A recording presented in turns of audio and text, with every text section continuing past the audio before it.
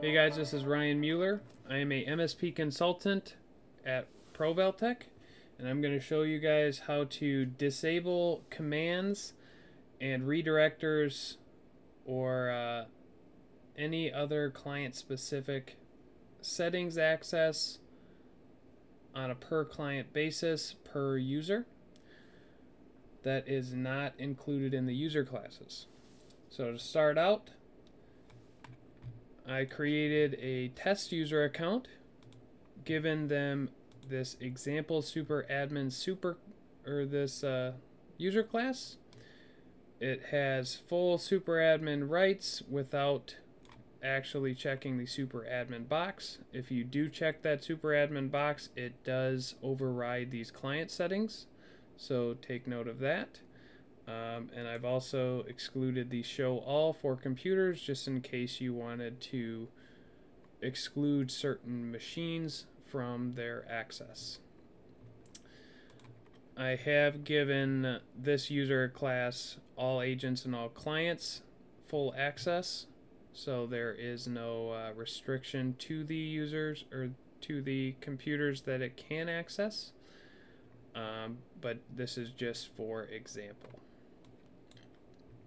So to get started here, if you double click on the client you wish to change these permissions on, and you go to the permissions tab here,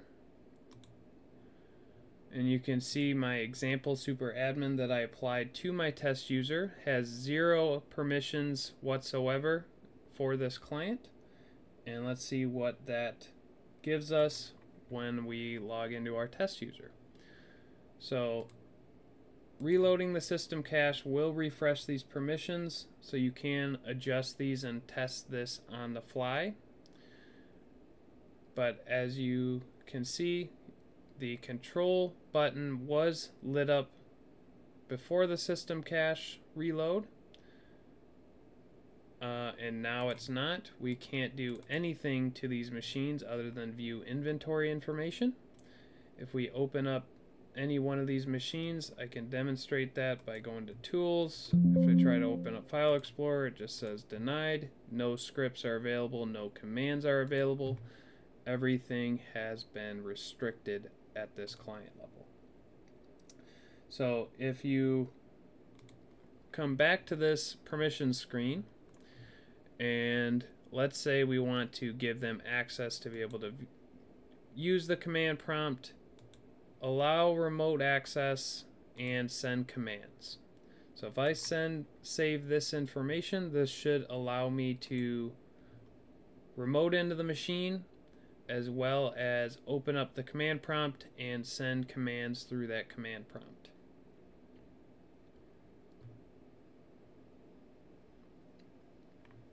Sometimes this does take a little bit to save, so just be patient.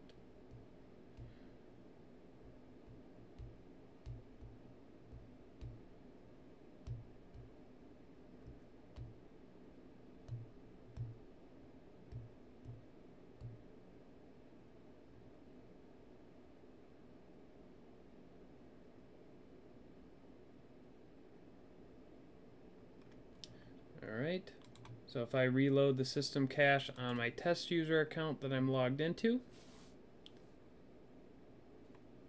and this is just the permissions window, we're going to minimize out of that. Now you can see the control button is already lit up, so we can already see it working. If I double click on this agent here, for instance, we can see that control should be working here. I think this might be just an agent issue here.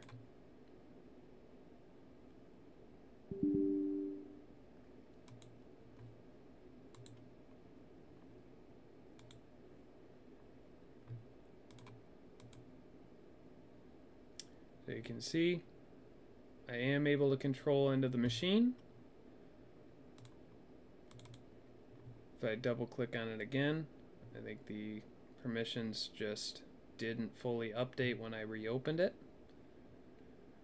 If I go to Tools, I can go to Command Prompt. Now I can see Command Prompt, and if I run ipconfig, it will execute the command and output the results shortly. As you can see, the command proceeded as expected. The permissions are the way that we anticipated.